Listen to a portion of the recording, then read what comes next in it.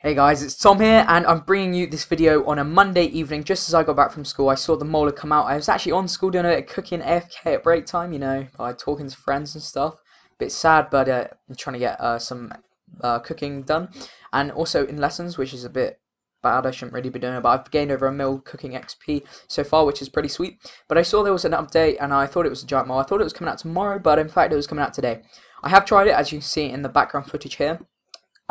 Now I have killed it about 3 times so far, and it takes a very long time. It's a lot of effort, there's a lot of running around, no AFK stuff, and it is a bit annoying, just like the last one, but the drops have been updated, so it's a bit more profitable. It's like for low level, like it's low level friendly, and I suppose it is quite a cool boss if you think about it for low levels.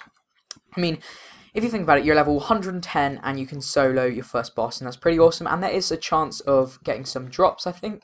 There's the mole shield or something, and also there's the farming potions.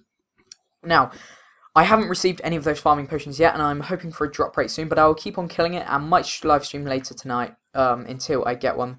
So anyway, guys, thanks for this video. As you see in the background footage, I'm just about to kill it. So I'll see you in the next video, guys. Thanks for watching, and yeah, peace out.